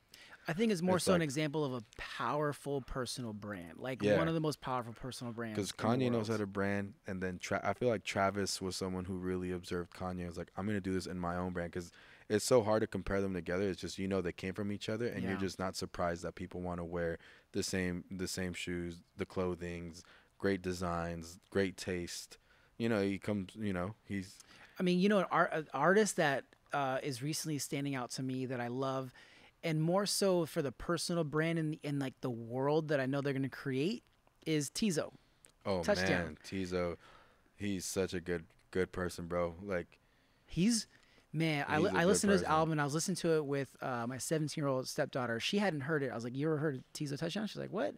Let me put it on, and we listened to the songs full through, and it was so different. It goes from like kind of an alternative, like, and then like melodic, and then he's like sounds like a male SZA in some parts, and it's just takes you on a journey. I'm like, I don't care about the genre. I care about the world that he's living in. you can hear his character in his songs. Yeah. He's a very nice person, very silly too. Yeah. It's like he has personality. Obviously, you can see it when Yeah. you see the more of him. And man, he's just a kid who really is expressing himself, and we're here to see it. Yes. You know what I'm saying? We're- Super nice guy. I love that that there's artists that are still fearless, that despite any like internet talk, that they're like, this is me, no matter what the world And says. that's hard for a lot of artists to do. A lot of artists sometimes will, hey, like I'm gonna flex till I get there. Or, like when Yeah. they got it, they just become like, oh man, I got it all. And it's like, no man, who are you really? Mhm. Tizo is really who he is, man. Like Yeah. I think you said it earlier. It's like he's like a kid, bro, and Yeah. in a beautiful way. It's like, man, like you are who you are. Like you're expressing yourself in a very like great way. Like he's not a kid in the sense, but I'm saying it's like No, he's a not. kid at heart. Yeah, exactly. He's a kid at heart. It's just like that's important for people to have that that character of Mhm. like being authentic and being you no matter what, and there's people who are amazing artists in the sense of like, oh man, like you got this mystery for like I think that's what's sick about Travis. Travis came out with Utopia, Mhm. but if you observe all his other albums, like it's a mystery. Like what's next? Yeah. He always has like this what's next valley. What's the next look? What's the next era? Tizo has that too. Yeah. Tizo and his sound is Just great. in the beginning, and I love that Travis put him on such a big platform. I mean, so here I heard, is it New Jam? Is that the song that he Modern New Jam? Yeah, Modern New Jam. So I heard it, and I thought it was like some European artist like that was doing the no, yo, Tizo's been on a crazy run too. Yeah. Like you realize a lot of people probably realize, oh, this is the guy from the Travis song Modern Day Jam, but then you'll listen to the Dawn one that he did that went crazy. Yeah, no, Tizo's been on an insane run. He was on 2 songs on Drake's album too. Okay. He did Amen and 7929 Santa. The last album, right? Yeah, the last For All the Dogs. So it's like you just see Tizo's run lately, and it's like he's someone that we're definitely going to hear more of. Yeah. I think people like that is very special. Like those are up and coming people that I'm like, yeah. And I was just talking. I was like, man, I'm excited to see what you're coming up with next, man. And it's funny because I've met Tizo 2 other times from the other time, and one of them we were at our friend's studio. This is what I think is sick about him is all the stories is we were at the 4th of July just cooking up. And he just comes in with like a box of these hot dogs that are only made in Texas. I think they're called Zumos. Okay. Oh man. And it's just such a random thing. It's like, oh, like we're at 4th of July, we're having a barbecue, but he just comes in with his own like sausages. He's like, man, these are only made in like my hometown, and it's like these things that I'm like, oh bro, like it's just something that I just remember I thought was so funny at the time. Like, bro, what? Like you just bring your own sausages. I just think like artists, creatives, you just have to own who you are, and that's why we say go experience beautiful. Life, because that helps define how you feel about certain situations and then how you express that, and that could be through your it's being yourself too. It's being yourself because people read that, man. People see that. People could feel it in your art. People could see it even when they hang out with you. Like this creating stuff, it's important to also connect with others, not just like, oh yeah, let's just paint together. Like, no, man, let's go grab food, let's go hang out, let's just like figure it out and see if we're meant to be friends or meant to just like work together. There's some people that are meant to just work, and there's people that are meant to be connected, and you'll know who's who. You know what I'm saying? That's a hard thing about business too, especially in this business and creating, is we love so much what we do, and sometimes it's deeper than, like, I hire people to handle my business. I like to just deal with who I need to deal with. And I'll know when something's business, and I'll know when something's more like, okay, like we could hang out and shit. But you also, we meet a lot of people, and you gotta decipher, you know, I guess who's adding the positive energy and who's taking it away. Right. And if there's like new energy that is adding positive, and you're like, okay, I want to make time for that. You might stick around. Yeah, there's people that you know will help you be a better person. Those people who will improve your art too, and you want them around. But then there's also people who are super talented, but their personality just kind of could ruin your energy. Yeah. And those are people where he's like, all right, man, like whenever I really need you, I know what you could do. I'll hit you up. And it's not taking that personal, right? It's like, you know, I know that sounds like, oh man, damn, like don't work with me. It's like, no, you're talented. I want to do business with you, but it's also connection is important though. I want to work with people I can hang out with also. No, and that's funny, right? Like, it just sucks, right? Because it just sucks to be like, oh man, your personality brings negative energy. If you tell someone that, it fucks up the vibe, obviously. But, for sure. But at the same time, it's like I said, it's also learning how to, like, if we're working, like, let's say if an artist puts us in the room together, I'm working with you, bro. Don't trip. Like, like we might have had whatever shit. Like, but business is business. Yeah. But if I can ever choose who to work with, I'm only gonna work with people who I really fuck with. Yeah. Not everybody could do that though, especially when they're starting. Sometimes when you're starting, you kind of have to work with whoever's really listening. Yeah. If that's how they are, sometimes you could just wait for the right person. But man, like, at least in music and production, like, hustle beats talent right now. There's people who really are hustling. Wait, say that again, just so that people who are watching this, they're like in that shift right now of hustle beats. We're in an era where hustle's really beating talent. You could be one of the most talented creatives ever, but if you're not hustling your work, there's bullets that you unfortunately do have to bite. There's people that sometimes you unfortunately have to fucking deal with. But if you just get in that mentality, like, yo, I'm hustling right now. I'm hustling right now. And one day if you just hustle hard enough, you'll be put in a position where you get to move shit around and you start keeping things that you like around. And you know, it's a journey, man. It's a journey. Not everybody, you know, we can't choose who listens to us sometimes. You know what I'm saying? It's whoever you see is paying attention to you. And if the person that's paying attention to you could bring you some sort of value, work with it, and then it's gonna keep growing, and it keeps growing, and you know it gets to a point where you pick and choose who you wish to have in your circle, who you wish to help you, who you wish, and you know that's why you always hear whenever any of these great artists, you always hear these stories like, oh man, like this person's so cutthroat. Like you'll hear of Kanye West firing an engineer or firing anybody. It's like, yeah, man, because that's how he is. It sounds cutthroat, but that's his journey. Yeah. He needs people around him for him to create this way. Much respect. Yeah. You know what I'm saying? There's people that will talk about Travis. Oh man, Travis did that in the third. That's how he is, man. I was listening to this podcast yesterday, and they were talking about, someone asked them, you know, how do you find a work-life balance? And they said, when you're building something, and if you're asking yourself while you're building, how do I find a balance? You're not going to win. And there's seasons for different things in your life. And if you're building, don't think about balance. Go get the work done. Right. And then if you can create the momentum when it's going, then you can also have that balance, or you can put energy in other parts of your life that really need it. Because you do have to take care of your health, your family, your mental, you know, everything. I just hired a trainer great. to take, because I've so far lost 30 pounds. Wow. But I was. That's a lot. Yeah, Congrats. it's a good amount. But I started, you know, really just working out, and I was like, man, because you know, when you grow a family, man, it's you got to. You know, my body was like, you get. I put on pregnancy weight. Yeah, no, marriage and kids. It just you have a good time, man. And absolutely. So I was taking care of that, and you know, I saw it one time. I weighed myself, and I was like, this is not okay. I hired that, and that's the thing. I get, and at least in what I do, I'm sitting most of the time. I'm not active. I'm not this. I'm like, no, I need to force that. But it's, when it comes to time and balance, man, it's important for everyone around you, everyone in your surroundings, to understand that, yeah, there's moments for you can't control things sometimes. There's moments that, like, yeah, I need to work. Like, yo, there's people who have deadlines to ideas, and if I don't work, someone's going to take my chance. Yeah. If someone needs something from me right now, if I don't do it, I have to be aware somebody else would do it. And if somebody else does it and they shine, you're just always going to be thinking, damn, I had that chance. Yeah. They came to me first. Oh, man, like, oh, this album's coming out.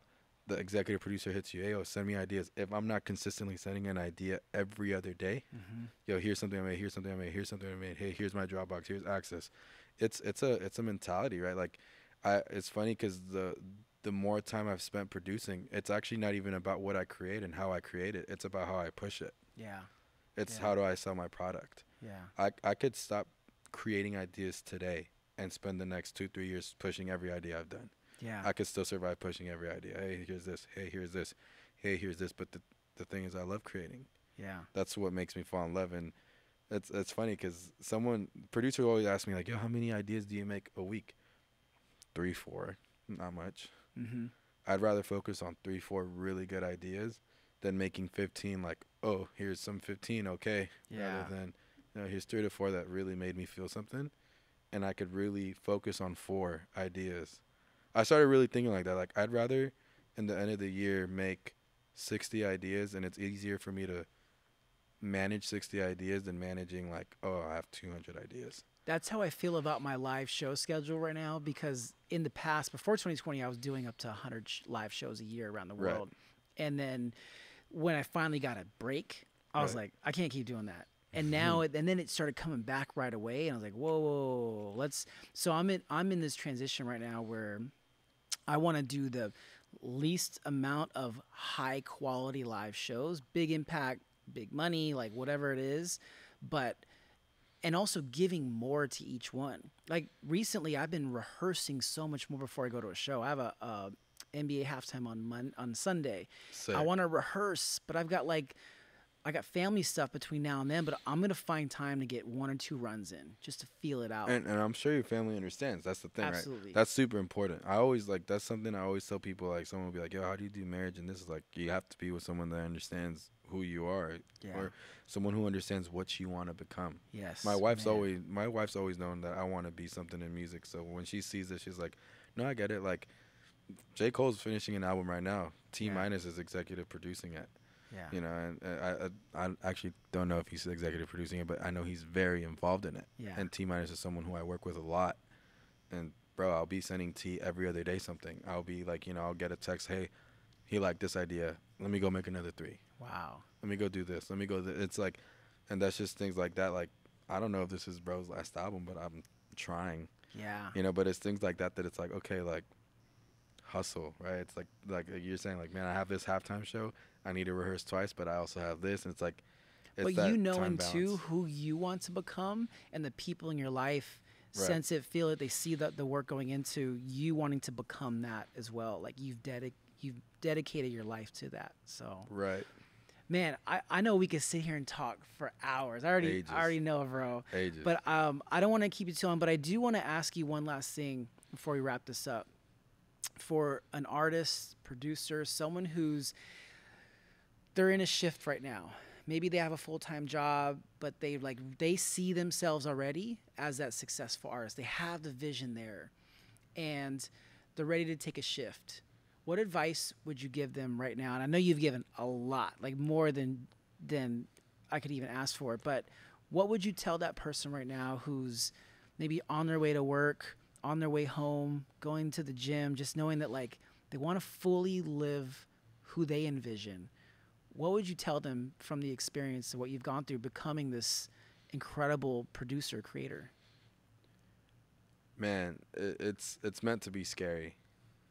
It's, you know, if it was easy, everybody would do it.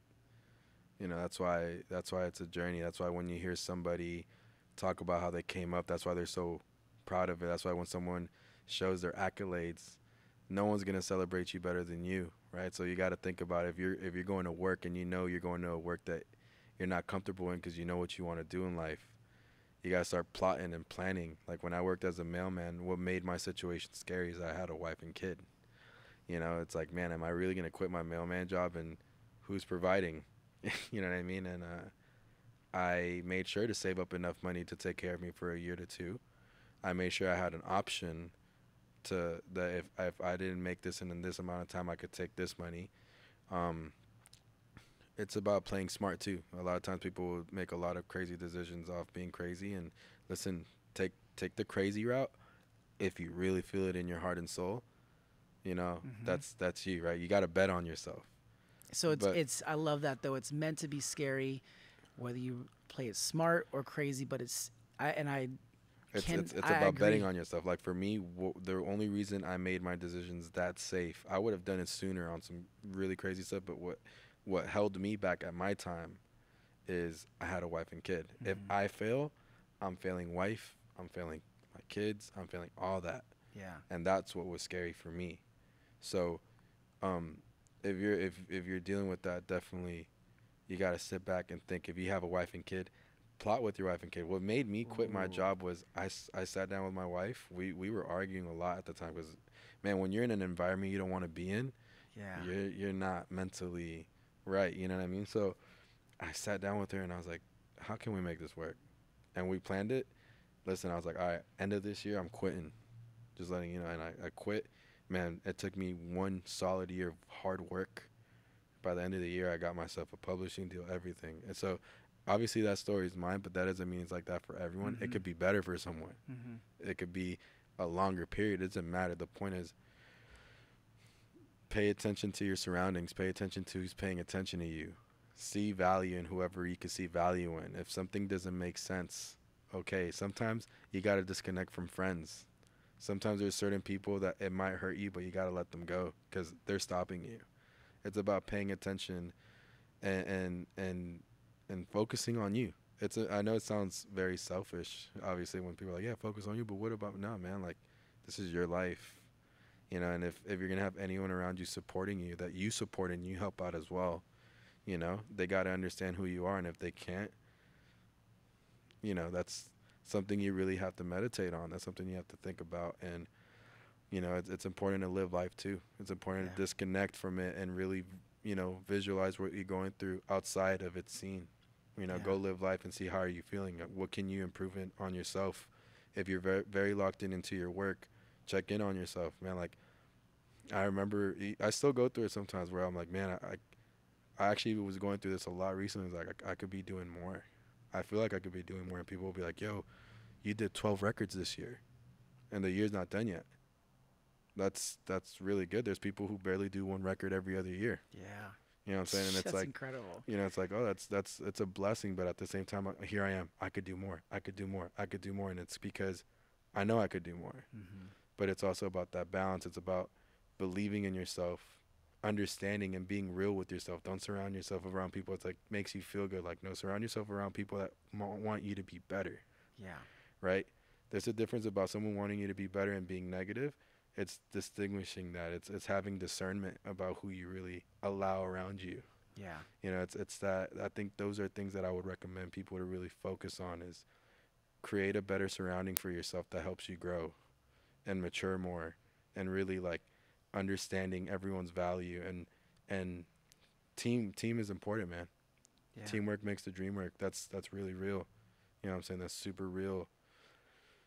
But believing in yourself is that's where it starts, man. It's really having a vision for yourself. You can't build a brand without a vision. You know what I'm saying? You need a vision, and just don't be scared about it. It's not easy. Yeah. Being scared is okay, but moving forward, Meant to be scary. moving forward, just you're betting on yourself, man. Like, you want other people to bet on you too. Yeah. Right? So it's I'm sure there's people who would bet on me now, but you know, at the time it didn't make sense. How can we make it make sense? Mm-hmm. How can you show people that you have value even though there's no results yet? Mm-hmm. You know what I'm saying? It's a lot of putting yourself through things, and like I said, I think something that helped me really succeed more is when I started changing my surroundings, the people who I let around me, the people who I really would vent to, you know, start changing it to people that will really help you build. Don't be scared to reach out. The worst someone could say is no. There's no such thing. Persistency is key too in this game, in any creative game. Like, what if you never sent that email to that person, right? Oh yeah, I would have missed out on a great story, but also a great relationship too. Exactly. It's reaching out is the most free thing you could do. It's, you know, nobody's ever gonna want it more than you. Yeah.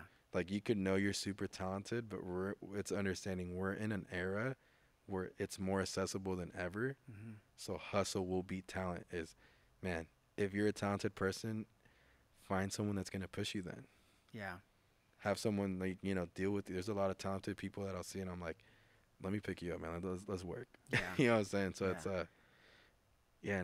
it's, the biggest advice I could say is be yourself, live life, and just better yourself. Like, everything I just said, just repeat that again. I want, if you've made it this far, you're watching, listening, that last part, just like clip that. We got to put that clip out just so you can listen to that over and over again. I know I will. And there's a lot to it, but I love how you started that last part, which is just, it's meant to be scary. And Bryan, thank you for just dropping countless gems. Man, thank you with for having me here today, with all of us who are listening and watching.